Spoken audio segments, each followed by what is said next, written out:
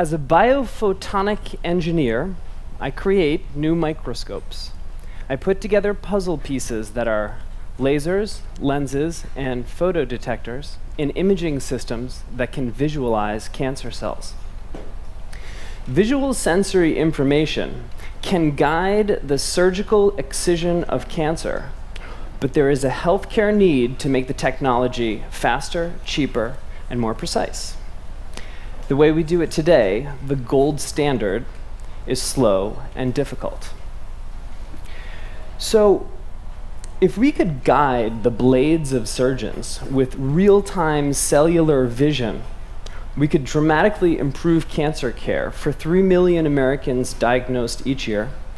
Towards that end, we created a system, a microscope system, and that system can actually, in whole tissue, provide cellular images, which is much more rapid than the gold standard.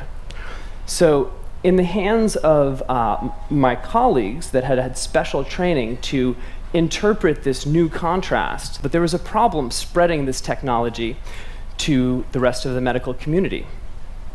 This is the advance that happened, and the images were black and white, where the nuclei popped out like very bright needles in a dark haystack. And this made the tumors jump out, and they were detectable.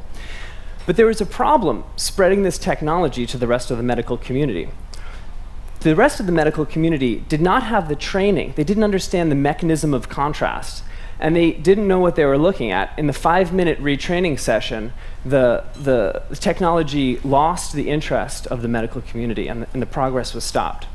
So it really all comes down to the mechanism of contrast. For the molecular biologists in the room, the acridine orange molecule intercalates between the DNA base pairs, staining nuclei and labeling cells. But the take-home message is just the images of cells. In the epidermis, the top layer of skin that protects you, the cells are patterned like a nice cobblestone road, okay? They're all the same shape and size, and they're regularly spaced, whereas in the eccrine gland that provides sweat, the cells are shaped in this kind of coiling snake-like shape. The sebaceous gland are these balls of sebum, the oil that causes pimples, and here is a tumor. And the tumor kind of looks like a porcupine because the nuclei are densely packed and various pointy shapes. So after that training session, I will award all of you honorary degrees in pathology, because the cancer cell type should stick out to you like a sore thumb. And it actually did in the hands of our medical doctors that were trained to interpret the contrast.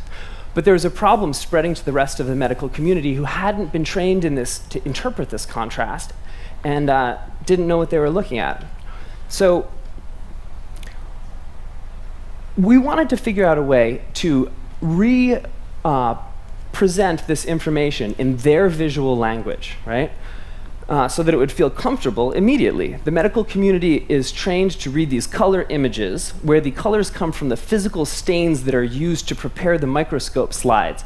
The nice purple color you see comes from the hematoxylin stain. It stains the nuclei, and it's made from the logwood tree that's cut down in the rainforests. And the eosin counter stain stains everything else besides the nuclei pink. The new technology was black and white, but what if we could present this in a way that mimicked those colorful dyes? So I took a step back, and we reorganized the technology to mimic closely the two functions of the gold standard. In addition to the contrast for the nuclei, we added a second microscope imaging mode that provided counter-contrast. So it was contrast for the nuclei, counter-contrast, contrast, counter-contrast, and then we colored these two images pink and purple and put them together, and they looked like this. And that turned some heads, because it was in the visual language that everybody knew how to understand. So translational research is translating a new scientific technology from the laboratory bench to the patient bedside. Translational research happens rapidly when the new technology meets a healthcare need without the uncomfortable need for retraining of personnel.